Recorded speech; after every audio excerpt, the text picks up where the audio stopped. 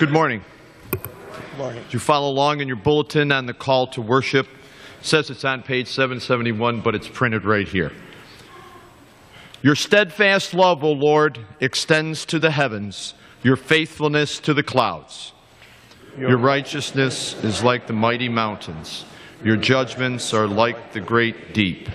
O Lord, humans and animals you save. O God, how precious is your steadfast love. All people may take refuge in the shadow of your wings. They feast on the abundance of your house, and you give them drink from the river of your delights. For with you is the fountain of life. In your light do we see light. O continue your steadfast love to those who know you, and your salvation to the upright of heart. Thank you, Jim. I would like to, before we have our prayer for peace, I'd like to acknowledge the acolytes, and especially Pam, who does so much with her committee. She doesn't do it alone, but it means a lot to have our kids come up and light the candles and extinguish them at the end of the service. So thank you, Pam. Thank you to the acolytes for doing this important job for us.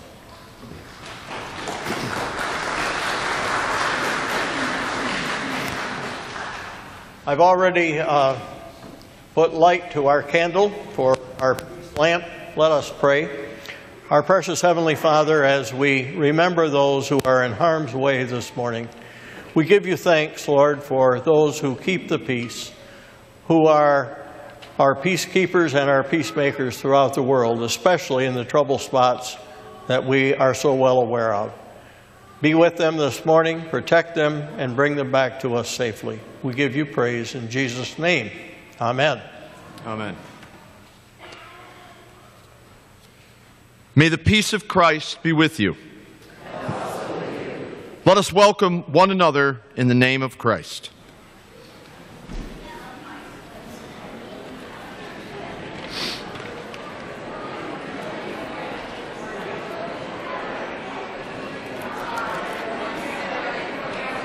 Hey, Helen. Hey, peace of Christ to you. How are you? Good. Hey, I had a great thought. I came across a big piece of music, and it's a pop. It's a four-piece in G minor. Is it both? No.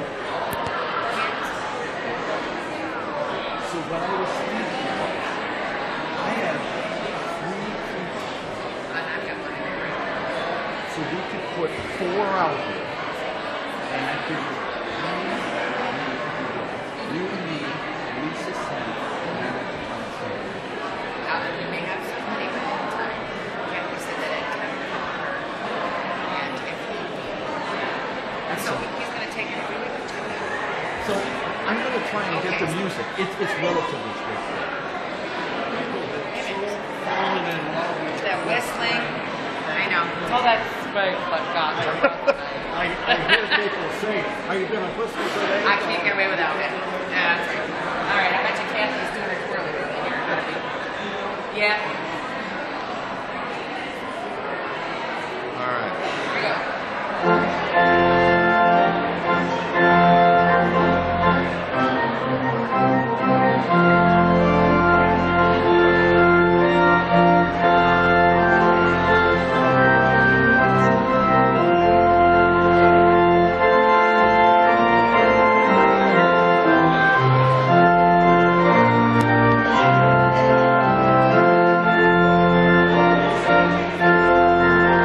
Okay, hymn 172.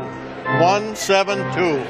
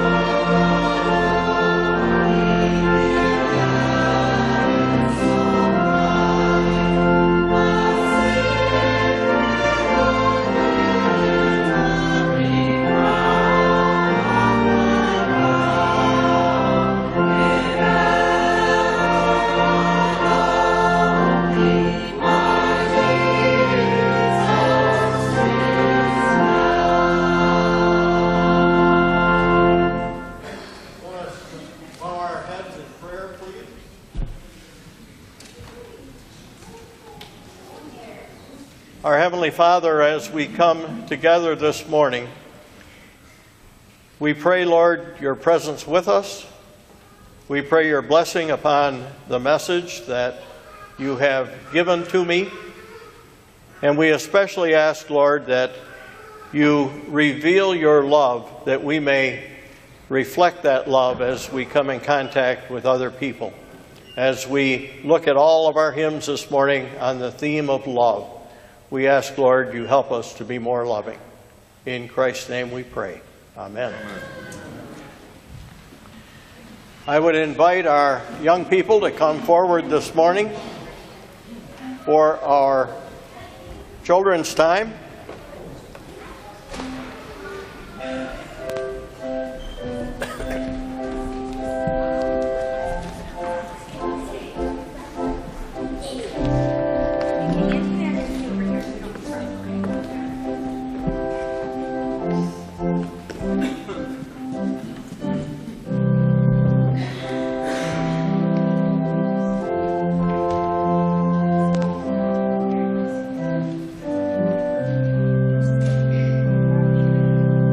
The first thing you're going to notice is that Mr. Booby is not going to sit on the floor,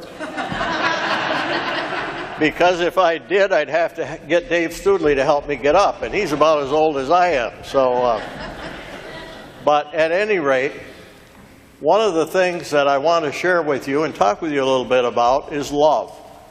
And I heard the announcement a few minutes ago, as probably you did, that in a couple of weeks, you're going to be singing Jesus Loves Me.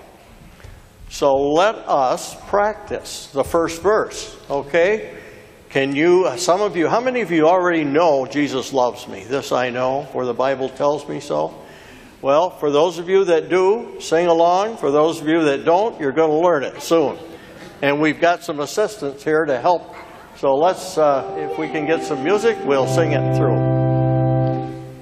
Jesus loves me, this I know, for the Bible tells me so. Little ones to him belong, they are weak, but he is strong. Yes, Jesus loves me.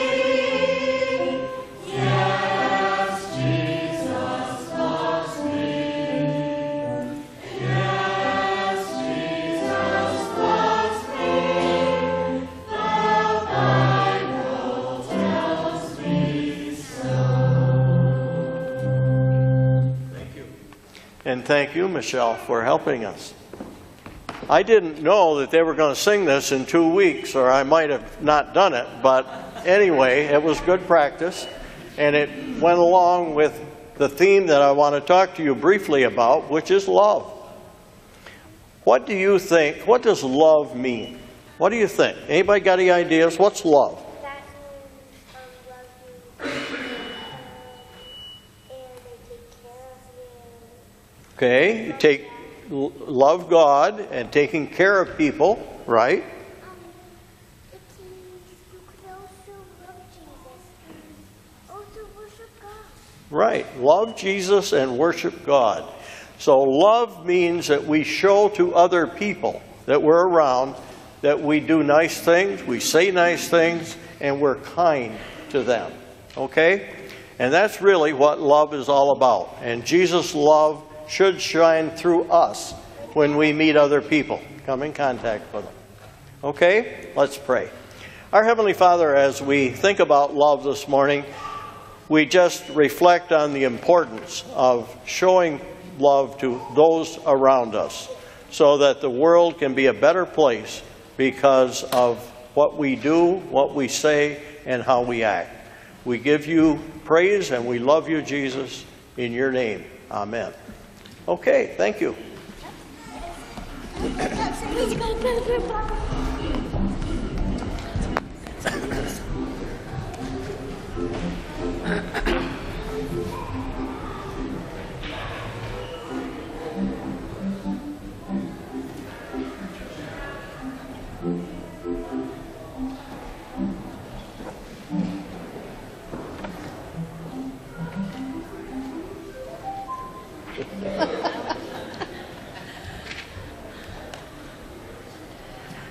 Good morning.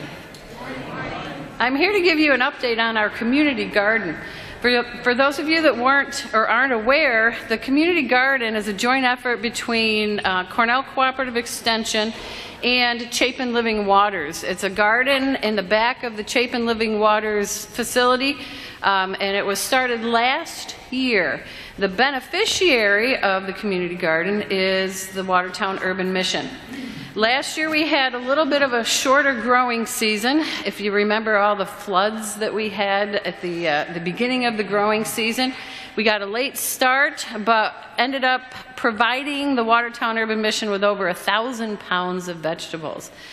This year, it has grown. The garden itself is the same size, but you wouldn't know it. It's a beautiful, beautiful garden. If you ever get a chance, it's on North Colorado.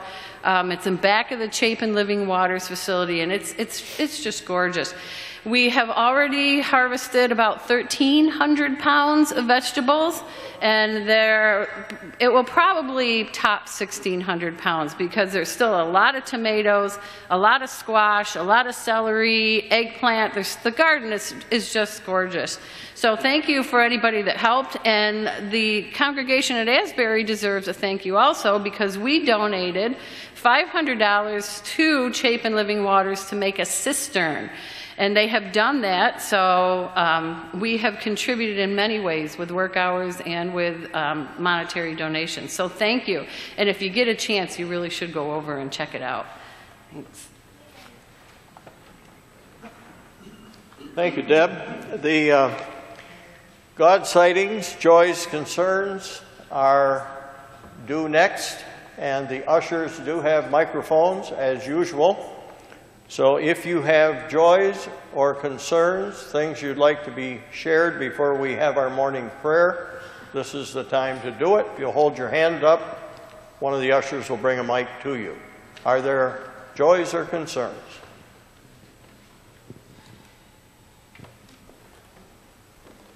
Max? Yes, Paul.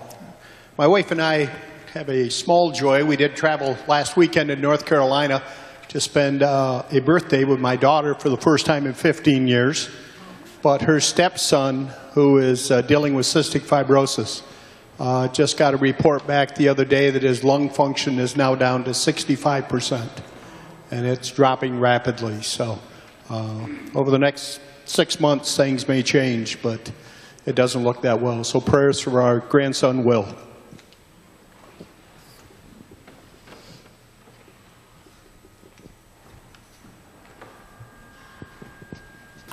It's really nice to see John Ciro in church today, and Ellie. Welcome, John. As you know, John has had shoulder surgery, and he's got a period of time yet before he's back 100%. So he is, don't ask him to write too much with his right hand yet. So, anyway, other concerns? I just want to say, praise God, that Tom has finally started to heal. He had a tiny surgery on the 18th that turned into a small nightmare, but all's much better right now. Thank you.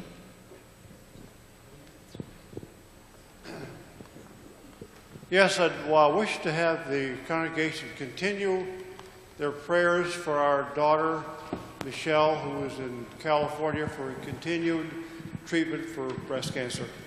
Thank you.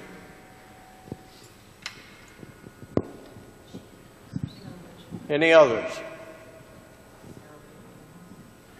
Okay. Somebody mentioned that Sarah Payton came home. Yeah, I have a small joy this morning, and my son Matt just joined us today, so it's just good to see him back in church.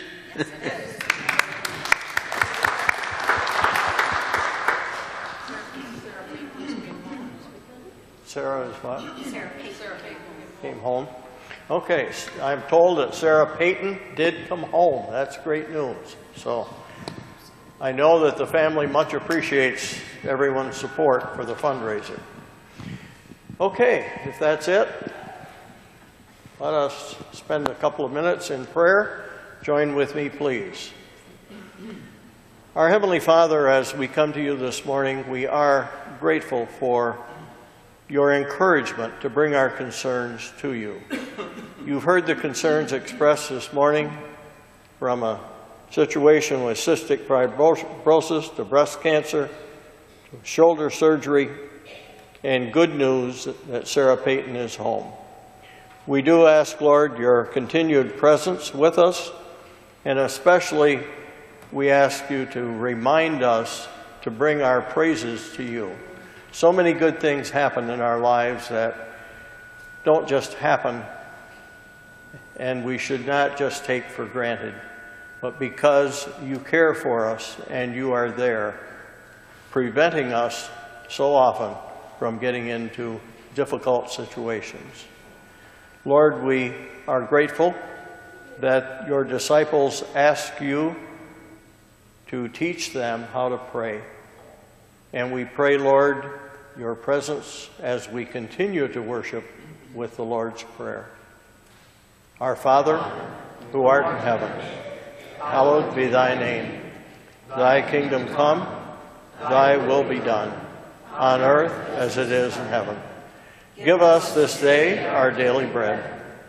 Forgive us our trespasses, as we forgive those who trespass against us. And lead us not into temptation, but deliver us from evil. For thine is the kingdom, and the power, and the glory forever. Amen.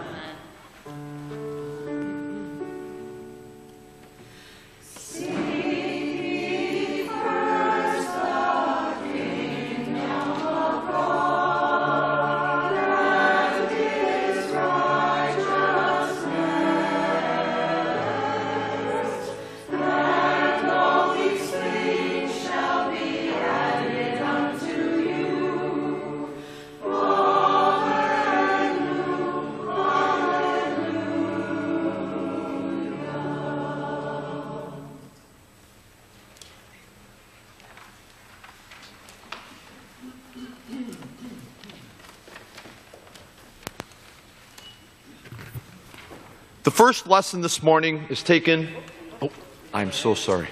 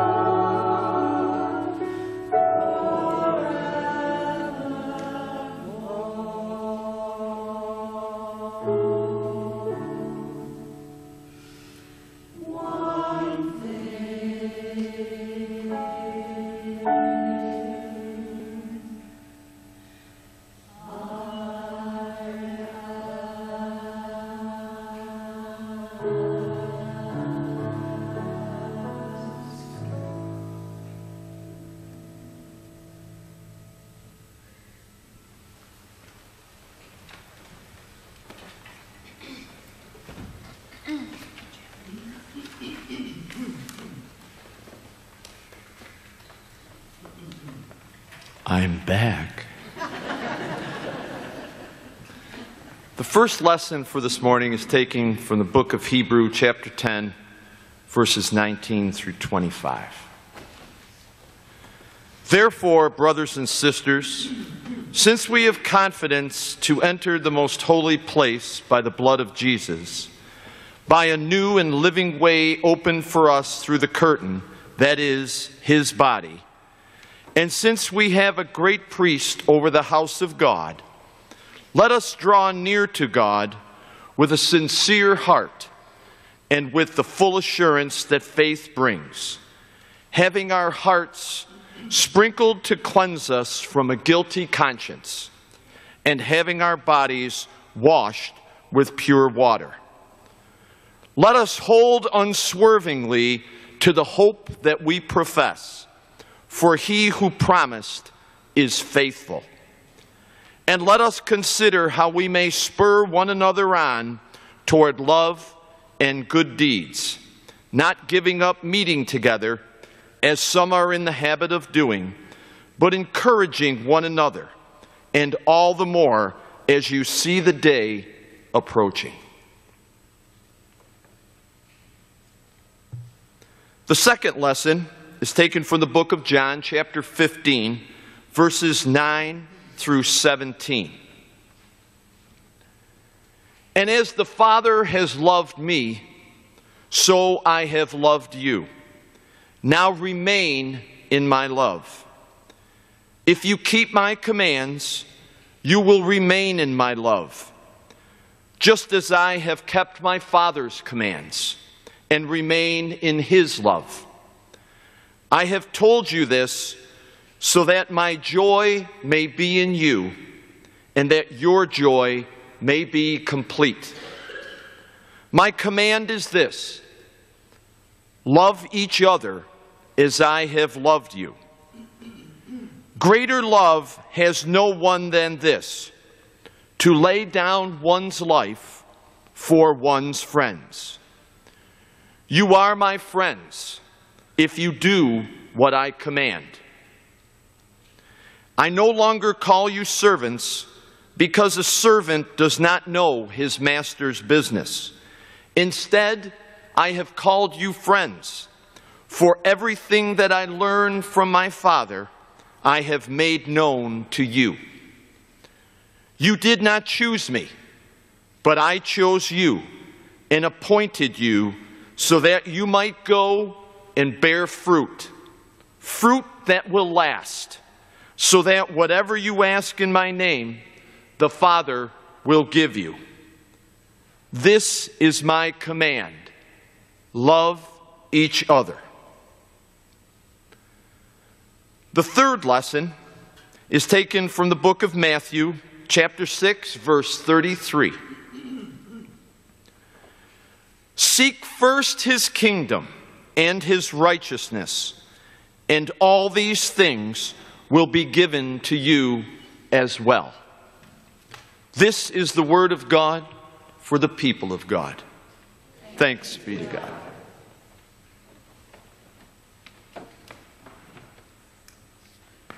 Our next hymn is 170, again on the theme of love.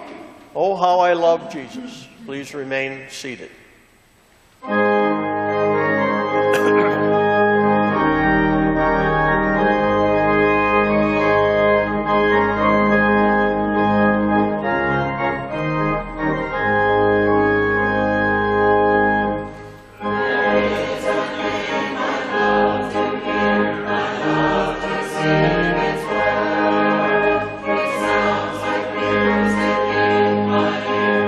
Sweet as me.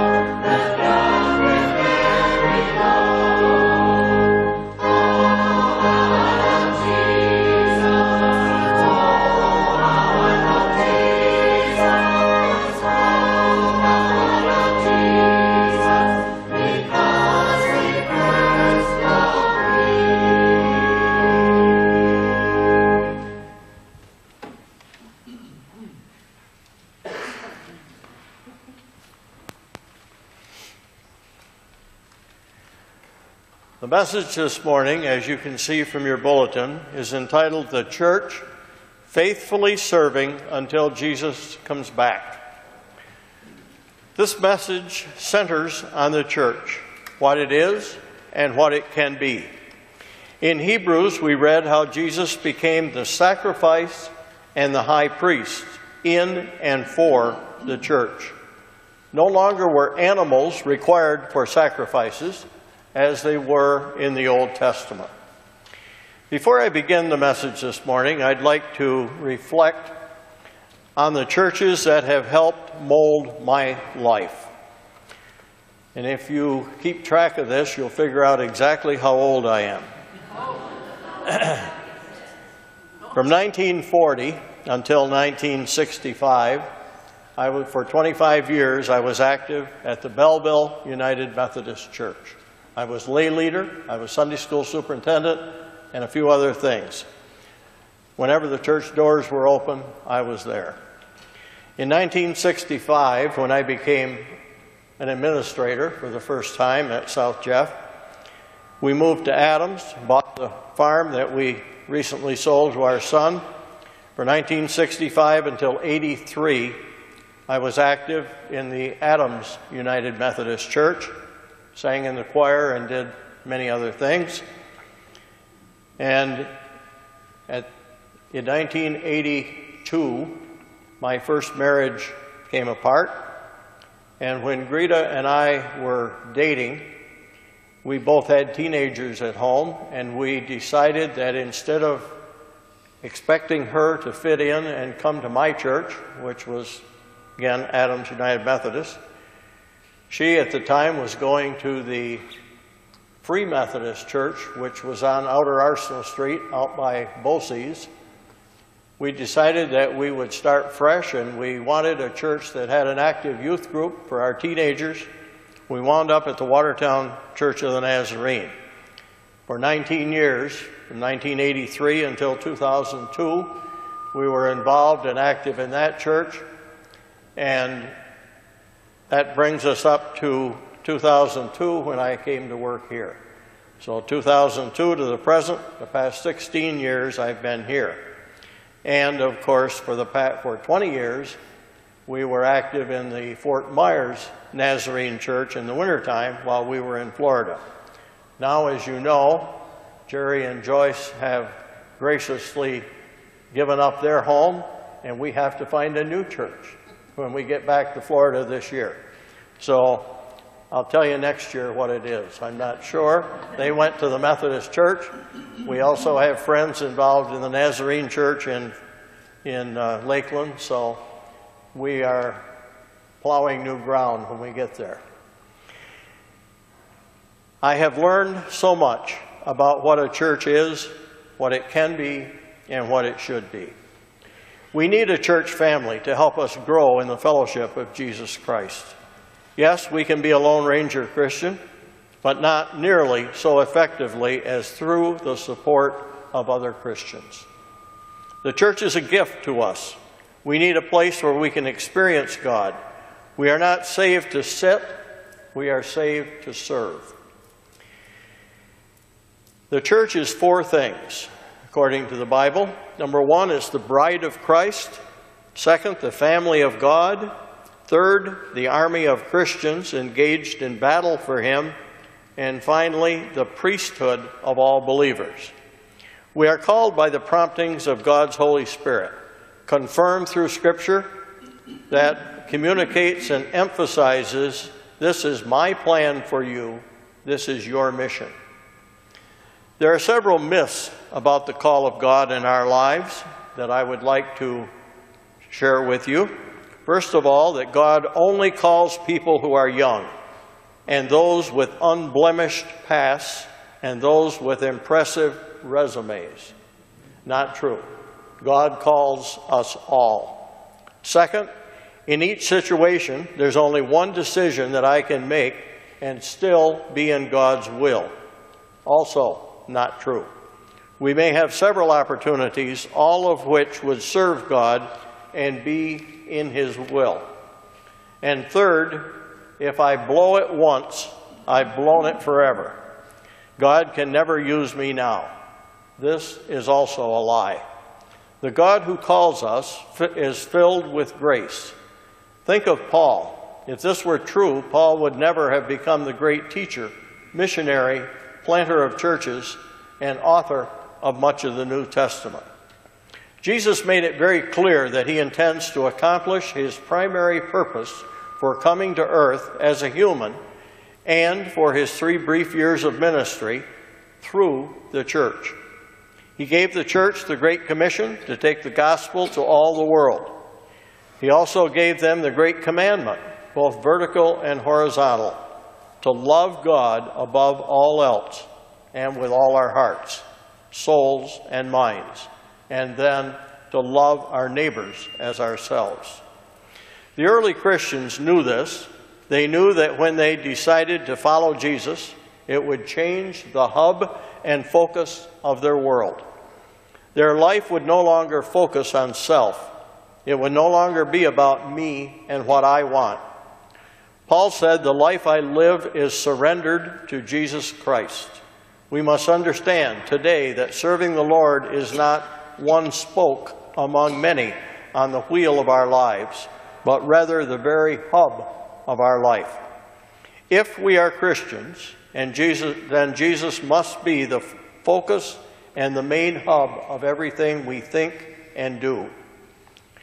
When Jesus talked in the Sermon on the Mount in Matthew 6:33, the very last verse of the scripture that Jim read this morning, he said the number one priority of your life should be seeking first the kingdom of heaven and his righteousness. If we do this faithfully, everything else will follow and fall into place, like the formation of marching soldiers. Have you ever wondered why people come to church? Some may actually come to hear the message, to hear the good news of the gospel.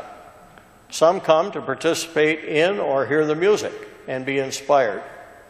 And how much we appreciate Kathy and the music program of this church.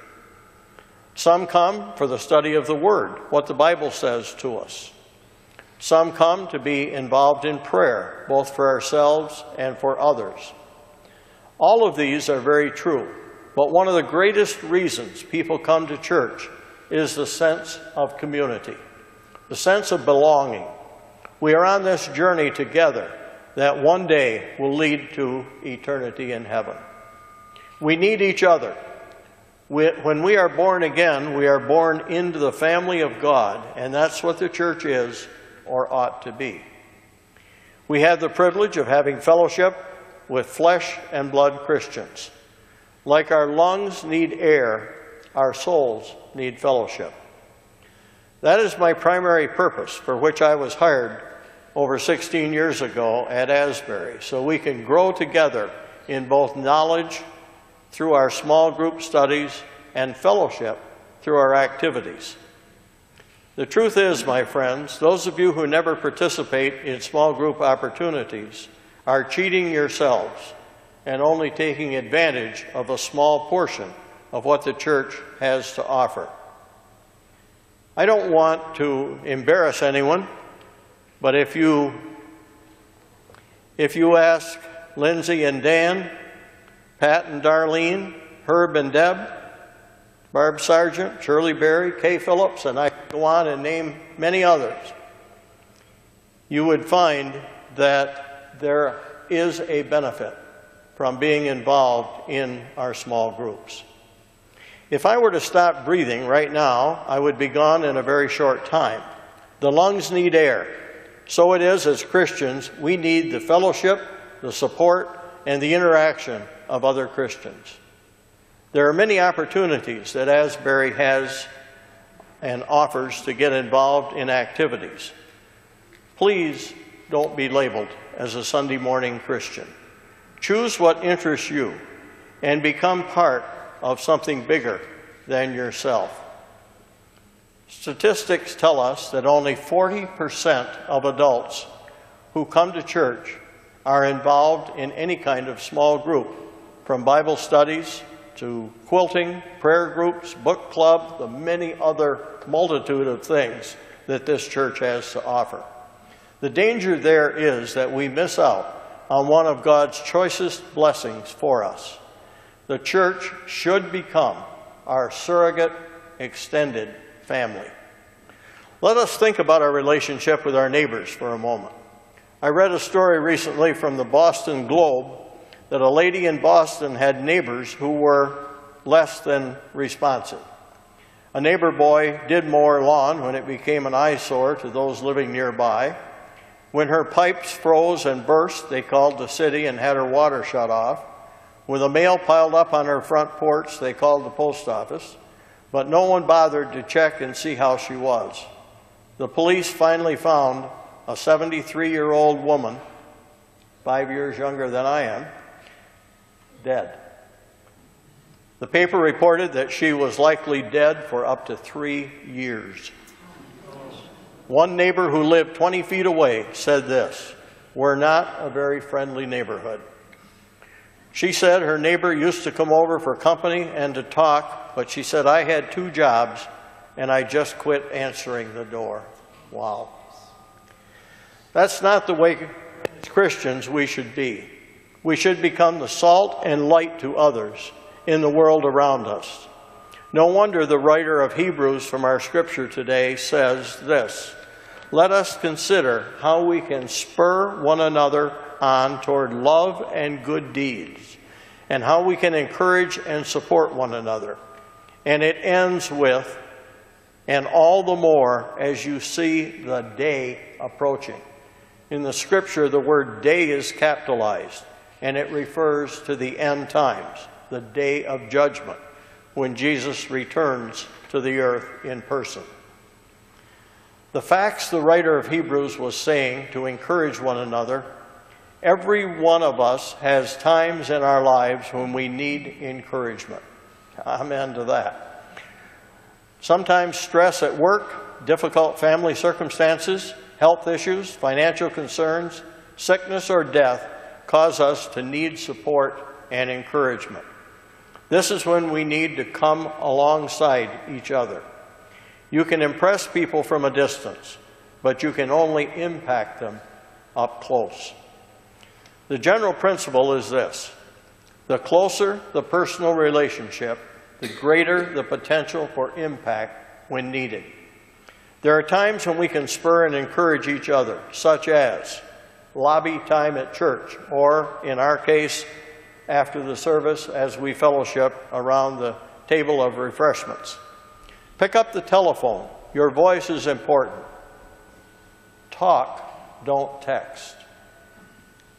That tells my age, doesn't it? Use the mailbox. Write a note of encouragement. This is becoming a lost art. This can become a source of blessing as people read over again and again what you've written. Also, the ministry of presence. During a crisis time, illness or death, just be there. Your presence is much more critical than your words. I believe this with all my heart, that Asbury can be an amazing place of love, fellowship, and caring if we were all to get behind such an attitude and commitment. The stipulation is that we must be committed to this purpose as a body of Christians, and that we become a one another church. There are some 40 verses of Scripture about one another in the New Testament. I'd like to share a few of those with you. John 13:14 says, Jesus said, "Now that I, your Lord and teacher, have washed your feet, you should do it for one another." John 13:34, "A new commandment I give you, love one another." John 13:35, "By this all men will know that you are my disciples, if you love one another." Romans 12:10, "Be devoted to one another in brotherly love. Honor one another above yourselves." Romans 12:16, "Live in harmony with one another." Romans 14:13, "Do not pass judgment on one another." Romans 15:7, "Accept one another." Galatians 5:3, "Serve one another." Ephesians 4:2, be patient with one another. And finally, Ephesians 4:32, be kind and compassionate to one another. I trust you're getting the picture. Encourage each other, pray for each other, make time for each other, consider each other, on and on. Hebrews 10:25 from today's scripture says, let us not give up meeting together as some are in the habit of doing, but rather let us encourage one another. When this scripture was written, there were likely no church buildings, but rather they met in homes. The fellowship, not the building, is what was important. We have this responsibility to each other. Let us not abandon it. There's a danger today with so many demands on our time for sporadic church attendance. Other attractions come in, we tend to fall out of the habit of regular church attendance. When you drove to church today, 2 out of every 3, or 66% of your neighbors that you passed, chose not to go, and this percentage seems to increase every year. In the 16 short years that I have been here, our average attendance at our 10:15 service has dropped from more than 160 to less than 120, which is a 25% decrease. And some of you have memories when it was much greater than 160, maybe even when we occasionally had to use our balconies. On an average Sunday, 2/3 of Americans will find something else to do. As you likely know, Bethany United Methodist Church is closing a month from now. Their last service is October 28th. We need to reach out and welcome people from that church. Many may choose First United Methodist due to the fact that the same pastor, Jeff, has been serving those 2 churches. But let's not lose our opportunity to make them feel welcome to our church family. Among young adults, only 26% attend church. I couldn't believe this statistic, but it's stated that in England, only 6%, I repeat, 6% attend church. Here is what Paul says. Jesus Christ has replaced the old sacrificial system, and we are to be involved in the church of Jesus Christ. When a person neglects the church, here's what happens. Number 1, you're saying you don't need the fellowship of other Christians. Second, you're saying you don't need to celebrate the death and resurrection of Jesus Christ. Third, you're saying you're not very concerned about the spiritual condition of your family. 4, when we come to church, we express our love for God. We read in Psalms, in the midst of your assembly, I will praise you. 5th, it builds our spiritual strength. Faith comes by hearing. 6th, coming to church brings us into the Lord's presence. Remember the familiar scripture in Matthew, where 2 or 3 are gathered in my name, you can finish that, I will be in their midst and bless them. Number 7, when we attend church, we honor the Lord's day. 6 days we work, and on the 7th, rest. And I add that I am a hypocrite to express this when I occasionally think I must mow my lawn or accomplish other tasks on Sunday afternoon. When we come to church, we believe in its ministry and its mission. Luke 4:16 says, Jesus went into the synagogue, which was the church, as his habit was. So we are following Christ's example. And number 10, we need the encouragement of God's people. A pastor had been preaching and stressing church attendance for a couple of weeks, and he received a letter in the mail that went something like this. Dear Pastor, you often stress church attendance as being important for a Christian. I think a person has the right to miss now and then. Shirley, that includes you. I had conversation with Shirley this morning about a temptation to do something else other than come to church this morning, but here she is. Every person ought to be excused for the following reasons, and the number of times is indicated. The Christmas holidays, 2 times, the Sunday before and the Sunday after. New Year's, party lasted too long, 1 time. Easter, need to get away, it's spring, 2 times. July 4th, a national holiday, 1 time. Labor Day, the end of summer and start of school, 2 times. Memorial Day, need to visit the cemetery, 1 time. School closing at the end of June, 1 time. School reopening in September, 1 time. Family reunions, 3 times. Stayed up too late on Saturday night, 9 times. Death in the family, 2 times. Anniversary, once. Sickness, 5 times. Business trip, once. Vacation, 6 times. Bad weather, twice. Ball games, 2 times. And races, Gerald, 2 times. For some of you, you can substitute hunting and fishing for the races and the ball games, but Herb, that's for you and I and maybe a couple of others. Unexpected company, 2 times. Time change, spring and fall, 2 times. Specials on TV, 2 times. If you add this up, it adds up to 50. Pastor, you can count on me twice, the 4th Sunday in February and the 4th Sunday in August, unless providentially hindered. Sincerely, a faithful member. There was another elderly lady who also had a neighbor boy who mowed her lawn, who shoveled her walks, who helped her with groceries, etc. One day she asked him how he turned out to be such a fine young lad, whereupon he answered that when he was younger, he had a drug problem. His parents drug him to church and Sunday school each Sunday, to prayer meeting, to revivals, to church camp, to youth groups, etc. We need more of these kinds of drug problems in our church today. We hear a lot about young people leaving the church. Here are statistics that express the opposite, why they stayed. 60% of young people say church was a vital part of their growing up, and I can vouch for that. 57% say they believed the church would help guide them. 50% of young people say they believed the church helped them become a better person. And 42% were committed to the purpose and work of the church.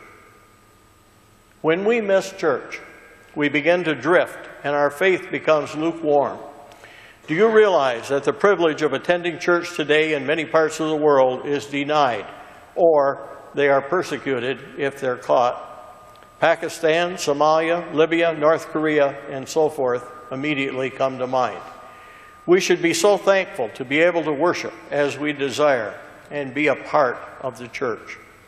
I close with these thoughts on serving faithfully till Jesus comes. Hebrews 10:25 says, "The day is coming when Jesus returns." Jesus is coming back. We must be faithful to ourselves and others.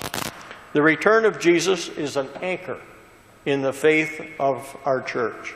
If Christ is not coming back, as he said he would, we might as well lock our Asbury church doors. In Acts 1:10 and 11 we read, "While they watched, Jesus was taken up to heaven."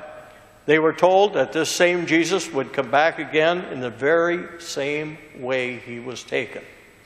The same Jesus is coming back. Satan would love for us to become detached believers.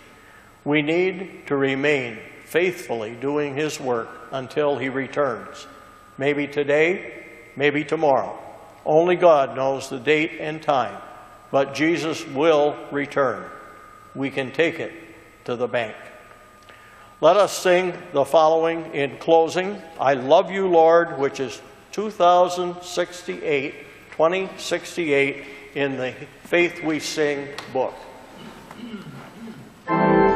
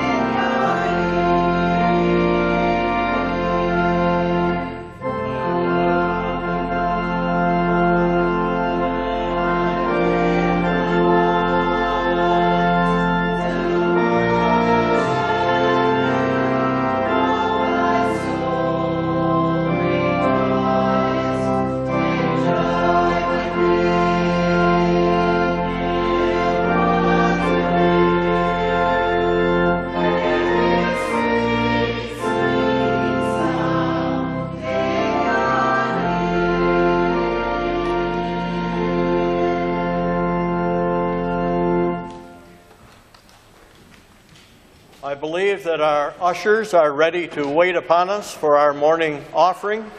Let us continue our worship as we give back to the Lord from our many blessings. I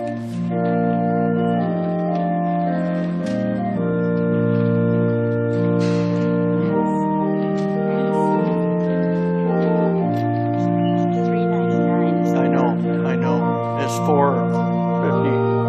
4:58. I will announce that, or 4:53. Thank you.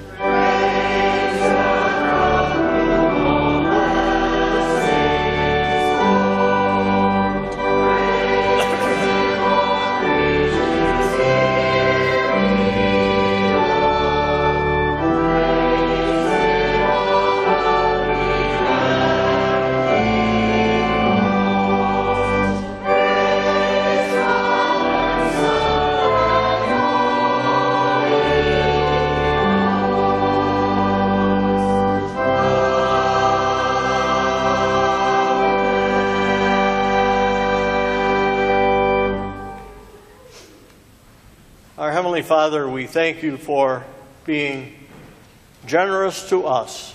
Help us to ever be generous as we give back to you. You were careful and very explicit in teaching your disciples that it is important when we give that we tithe, which is simply 10% of what God has given to us. Help us to ever be mindful of that and do our very best to be obedient. We give you praise in Jesus' name. Amen.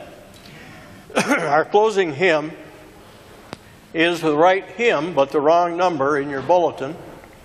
It is 453. More love to thee, O Christ, 453. Thee.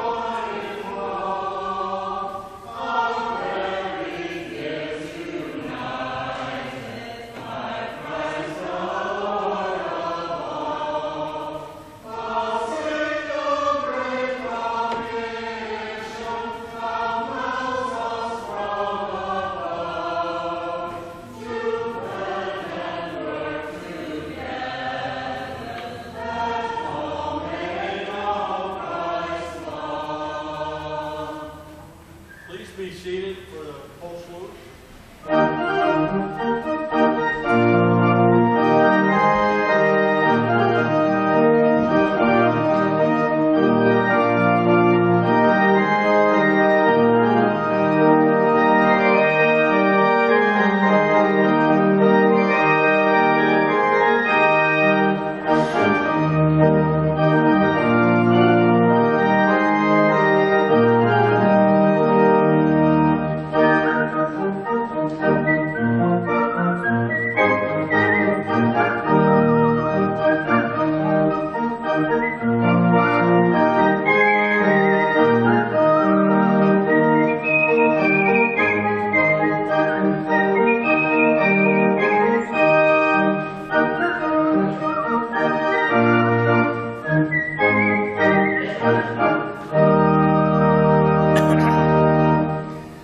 Thank you for the extra blessing from your whistling.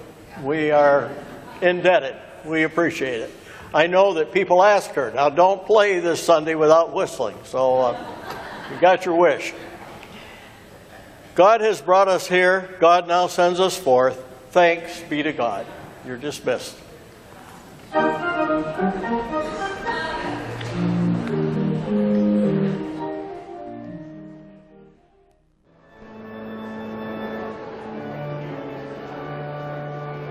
This has been a broadcast of the 10:15 service, Sunday morning, from Asbury United Methodist Church, located on Franklin Street in Watertown. Asbury United Methodist Church.